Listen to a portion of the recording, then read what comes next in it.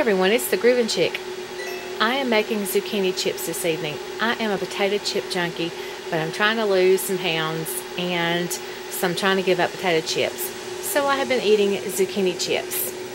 They're pretty good, believe it or not, and they're full of nutrients because I've left the skins on, and they have no oil because I didn't brush them with any oil.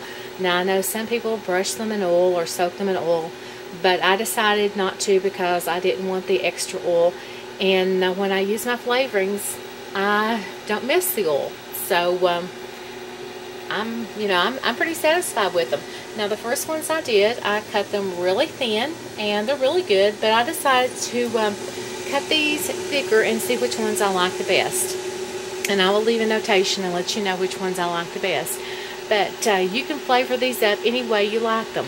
Now I washed them really good in a fruit and vegetable wash and cut these about 1/8 of an inch thick. The first ones I had cut about 1/16 of an inch thick. So it's just a personal preference thing, and I will let you know. Now you can season them with just plain sea salt, but I also have a homemade tomato powder, barbecue seasoning, garlic salt or celery salt, or just any flavoring that you like on your potato chips. Or you don't have to put anything at all, because I have made them and not put anything, and they are really good. So I'll come in about 4 hours and rotate my trays.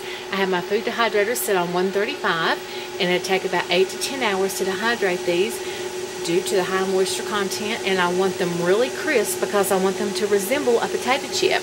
So 135, rotate my trays about 4 or 5 hours in, and let them go about 8 to 10 hours, and I will have faux chips or faux potato chips or zucchini chips, whatever you want to call them, and they're good. So I hope you like zucchini chips.